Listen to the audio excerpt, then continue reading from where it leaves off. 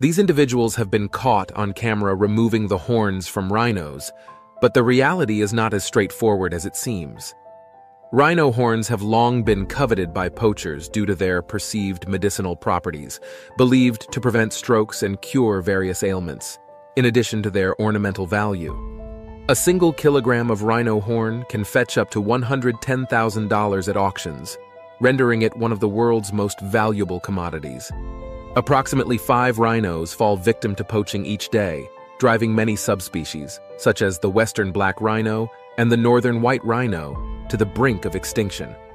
In response, wildlife rangers in Africa have resorted to drastic measures, including sawing off rhino horns with chainsaws and injecting them with dyes and lethal poisons in an effort to deter poachers from targeting these magnificent creatures for their horns.